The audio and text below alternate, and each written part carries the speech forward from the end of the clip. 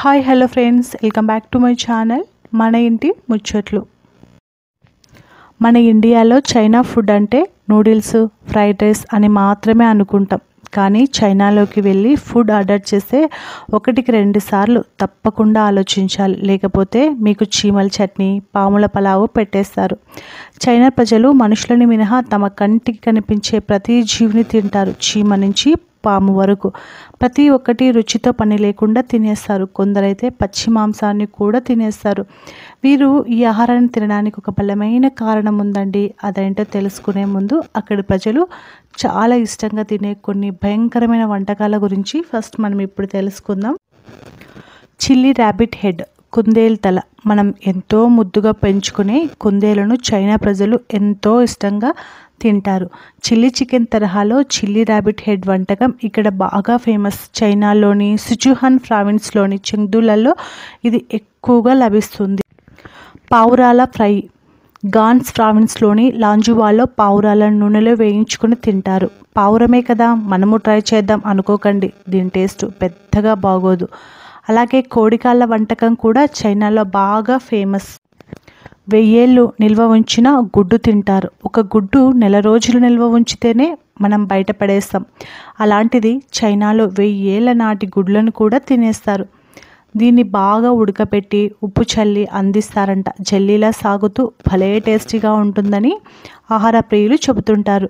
ఇది just sample మాత్రమే. అసలైన భయంకర వంటకాలు పంది మెదడుతో వెరైటీలు. ఇండియాలో పంది మాంసాన్ని తింటారనే విషయం తెలిసిందే. అయితే చైనాలోని పంది మెదడును కూడా వదలరు. దానితో అనేక రకాల వంటకాలను తయారు చేసుకుని తింటూ. తేళ్ళు, జర్రులు, బొద్దింకలు.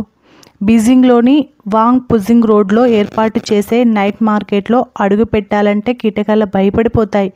ఎందుకంటే వాళ్ళకు అక్కడ ఏ కీటకం కనిపించినా నూనెలో వేసి ఫ్రై చేసేస్తారు. తేళ్ళు, బొద్దింకలు, పురుగులు దూరగా వేయించి తేనెటీగల ఫ్రై. చైనీయులు తేనెటీగలను కూడా వదిలిపెట్టరు. వారికి తేనె తొట్టు కంటే దాన్ని తయారు చేసే తేనెటీగలు అంటేనే ఇష్టం. బీజింగ్ నైట్ మార్కెట్లో వాటిని నూనెలో వేయించి స్నాక్స్లా అందిస్తారు. పాములతో సూప్. పాములను చూస్తే ఒళ్ళు జలకరిస్తుంది. అయితే చైనా ప్రజలకు మాత్రం పాములను చూడగానే నోరూరుతుంది. అది కానీ చేతికి చిక్కితే కోసేసి నూనెలో వేపుకొని తినేస్తారు, లేదా సూప్ తయారు చేసుకొని వేడిగా తాగేస్తారు. అంతేకాదు వీటిలో ఎన్నో రకాల వంటకాలను తయారు చేస్తారు. ఈ పాము వంటకం కోసం ఏకంగా అక్కడ స్నేక్ రెస్టారెంట్. కుక్క మాంసం. మన దేశంలో మేకలకు తిన్నట్టే చైనాలో కుక్కలను కోసుకొని తినేస్తారు. మటన్ తరహాలో విభిన్న వంటకాలు తయారు చేస్తారు. కాబట్టి ఎప్పుడైనా చైనాకు వెళ్ళి మటన్ ఆర్డర్ చేస్తే ఒక్కసారి ఆలోచించండి. ఇండియాలో కూడా కొన్ని రెస్టారెంట్లో కుక్కలను మటన్గా అమ్మేస్తున్న వార్తలు గతంలో వచ్చాయి. కాబట్టి వీలైనంత వరకు ఫుడ్ స్టాల్లో మటన్ వంటకాలు తినకపోవడమే బెటర్.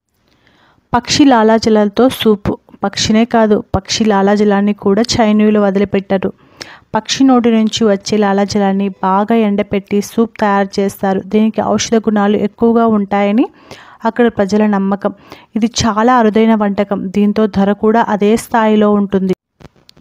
బ్రతికుండగానే కోతి మెదడును తింటారు. ధనవంతులు మాత్రమే దీన్ని ఎక్కువగా తింటారు. కానీ చాలా క్రూరమైన పద్ధతిలో కోతిని చిత్రహింసలకు గురిచేసి ఆకలి తీర్చుకుంటారు. బతికున్న కోతి తలను బయటకు వదిలి బోనులో పెడతారు. అనంతరం డైనింగ్ టేబుల్ కింద ఆ బోనును ఉంచుతారు. టేబుల్కు ఉండే రంధ్రం నుంచి కోతి తలను బయటకు పెడతారు. అనంతరం కోతి పుర్రెను పగలగొడతారు. అది ఆర్తనాదాలు చేస్తుంటే దాని మెదడును తింటూ ఆనందిస్తారు. పైన చెప్పినవన్నీ చైనా మార్కెట్లో బహిరంగానే విక్రయిస్తారు. కోతి మెదడు మాత్రం కేవలం 4 గోడల మధ్య జరుగుతుంది. అంతేకాదు నక్కలు, ఎలుకలు, అడవి జంతువులు, పాకేవి, ఎగిరేవి, నడిచేవి ఇవన్నీ తింటారు చైనాలో. ఈ వింత ఆహారపు అలవాట్లు చైనా వాళ్ళకి ఎందుకు వచ్చిందో చూద్దామా. చైనీయులకు వృధా అంటే ఇష్టం ఉండదు. అదే ఆహారపు అలవాట్లకు పురిగొల్పింది.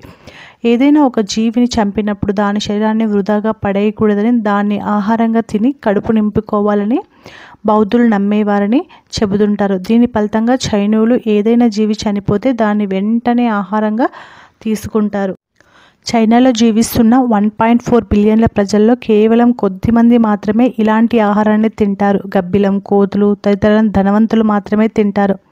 చాలామంది చైనీయులు ఆకుకూరలు, చెట్లు, వేళ్ళు తిని జీవిస్తుంటారు. కాబట్టి చైనీయులంతా క్రూరమైన ఆహార ప్రియులని భావించవద్దు.